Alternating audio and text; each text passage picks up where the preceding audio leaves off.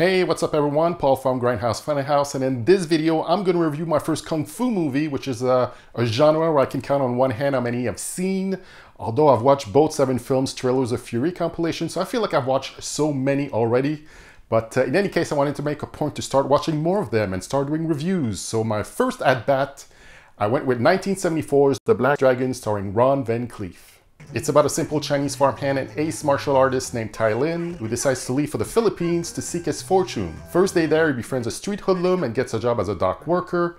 When Tai-lin discovers that the people he works for are involved in a crime syndicate that specializes in smuggling opium to China, he quits his job and joins forces with a gang of troublemakers against the evil organization.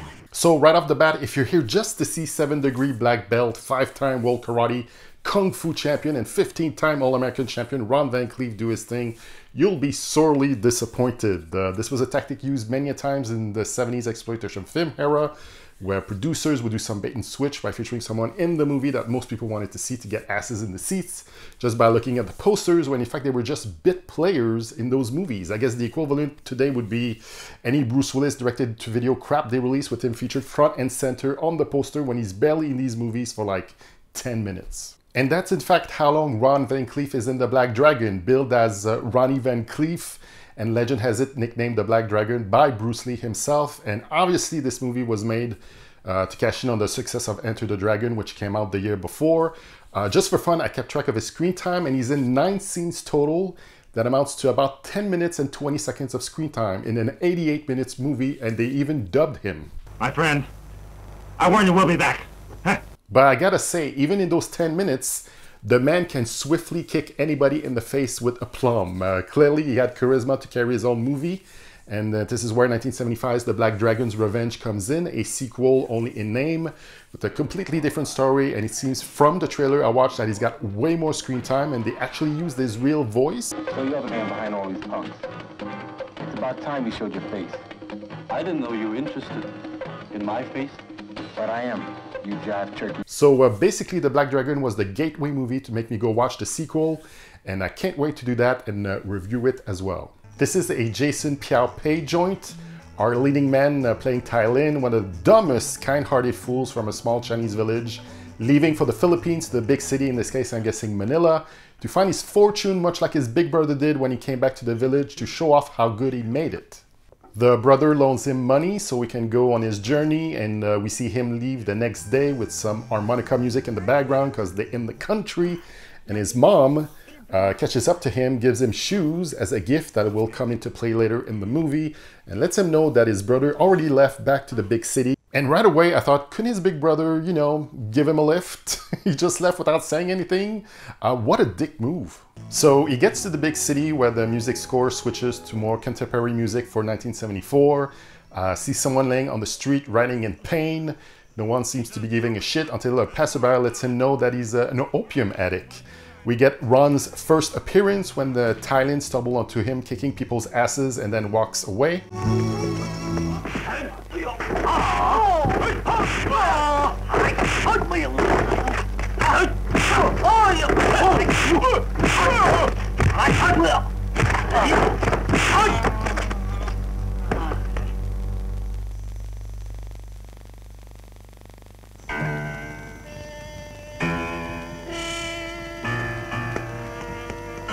Then he gets mugged, but managed to get the money back from the mugger and somehow befriends him. The mugger's named Xiao Mao, who helps him find a place to stay. This is why I call Tai-lin a dumb, kind-hearted fool, because in a flashback you see his mom telling him to always help his neighbors, and I would have been all like, fuck that noise, but not Tai-lin. The mugger steals Tai-lin's money again and loses it all in a dice game, and that's how we get the plot moving forward, as much of a plot that it is, by Tai-lin's getting a job as a dock worker. First day on the job, he sees one of the workers getting the shit kicked out of him for dropping a crate in the water, and he stops the beating, defends himself from the overseers wanting to kick his ass, and from there he gets a promotion to become an overseer himself. He's told that his Chinese Kung Fu very good. His Chinese Kung Fu's very good. Okay. And the big fat boss makes him sign a contract that's gonna bite him in the ass later on. So then at the 45-minute mark, we get the obligatory whorehouse scene where his supervisor takes him to get his bang on, but also For us to get to see some Filipina boobies. We see some whole business being taken care of by their whole house madam, and Tai-lin doesn't like what he sees and asks the madam not to treat like shit the whore she punishes, and his supervisor buys her for him. Just hold on. All right, here's $30, and now I've paid you. It's settled. She can come with me. Satisfied? And Tai-lin has a new girlfriend. At some point, he learns that the big fat boss is the one shipping opium to China, and the troublemakers, which Ron is part of, are the ones in fact trying to stop him. Tai-lin confronts him at his office. The big fat boss let him know that he can't quit because he signed a contract. You signed a contract, and the contract is good for 5 years. If you quit now, you must pay us $100,000 as forfeit. And Tai-lin gives in because he feels duty-bound by the contract, where I would have been all like, fuck that noise, peace out. But, you know, apparently he's got standards to live by. Next, we see the girl that was bought for him going out on an outing with the mugger and lets him know he's onto his shit and to stop exploiting Tai-lin's kindness and stupidity and, you know, just cut that shit out. So I guess the mugger, to redeem himself, goes out at night to the big fat boss's compound, tries to steal Tai-lin's contract and almost gets away with it, but gets busted and beaten.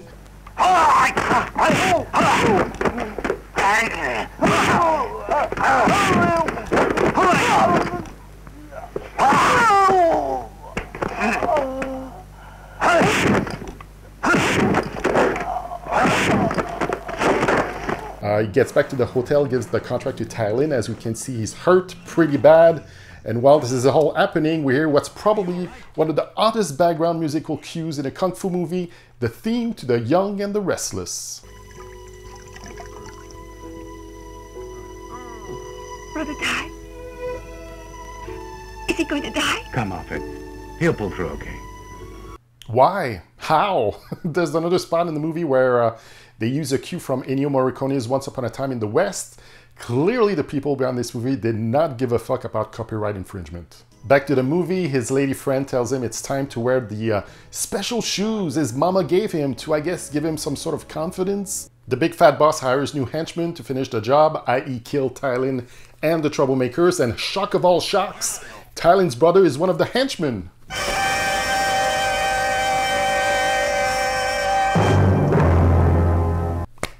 His brother goes on and kidnaps his girl. His mugger friend tries to intervene but dies from his wounds.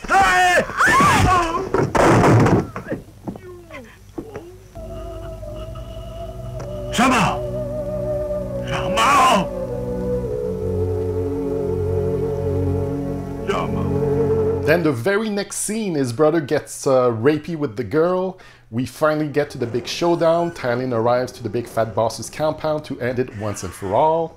The henchman minus big brother shows up to kick his ass, and I must point out how stylish the big dude with the porn stash is, with his yellow handkerchief around his neck. We get lots of kicking and punching, some knife/side daggers fight action as well.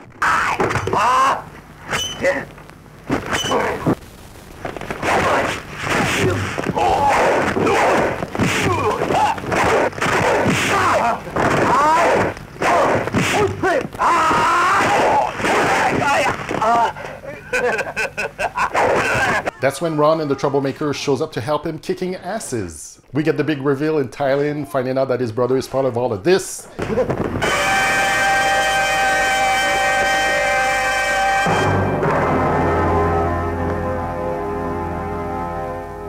And that he killed his bought and paid for girlfriend. It ends with the showdown between the two brothers on a beach next to a dam. Tai-lin gets the better of his brother, but at the end chickens out and does not finish him and walks away.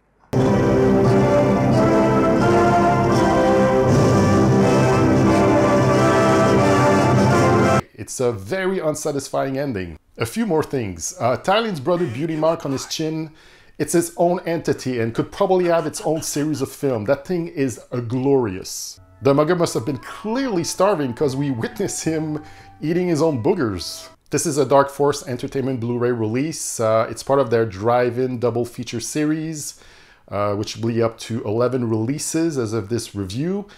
This was release number 10, paired up with 1976's Enforcer from Death Row, starring Leo Fong. This is a new HD transfer from a surviving 35mm drive-in print in original glorious CinemaScope. You do get the true drive-in experience with a print that is oh so filthy, scratch, faded, many jump cuts, and frames missing. But from what I can tell from seeing another version of it online, this seems to be the only print available. And Dark Force did clean it up in a way that makes it very much watchable. If you don't mind seeing a constant vertical green line on the screen or hear hissing and lots of popping in the audio track. The only bonus feature on here is you get to play it in the drive-in mode, which makes you enjoy the entire nostalgic show as it will play in the drive-ins, complete with an iconic intermission clock, and you get an HD version of the Farmer trailer, a very sought-after movie that Bill Olsen from Code Red owns, and lots of people on the Blu-ray.com forums wants to be released, and it's playing during the intermission. And by the way, Ron Van Clief at 77 years old is still very much alive and kicking. Go check out what he's up to at ronvancleef.com for his latest projects. Matter of fact, he's even appearing in a new movie that just came out a few weeks ago titled Snow Black.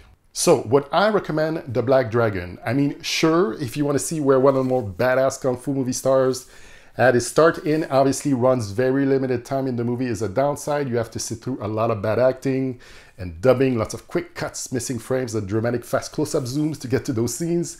But it is the charm of watching those drive-in B movies. You know what you're in for. Clearly, there's better kung fu movies that's been done, but if you're a Ron Van Clief fan or wants to become one, you need to check it out. I give it 6 ox head out of 10. That was my review for The Black Dragon. Please like, share, and subscribe. Check me out on Instagram, Reddit, and on Facebook. In the comment section below, let me know your thoughts on The Black Dragon, and also do share your favorite kung fu movies. Might give me ideas of what to watch next and review. The shirt I'm wearing is available in my store. Thought the logo was really cool, so I had to make a shirt out of it. And it just so happened I got it in the mail yesterday, thinking I was going to get it after I did this review, but as luck would have it, so that is why I'm that guy right now wearing the movie shirt. So yeah, it's available in the Grindhouse Funhouse store, link in the description below. Many more movie reviews in the works, so come back soon. Thank you for watching, and I'll say to you, ciao bye for now.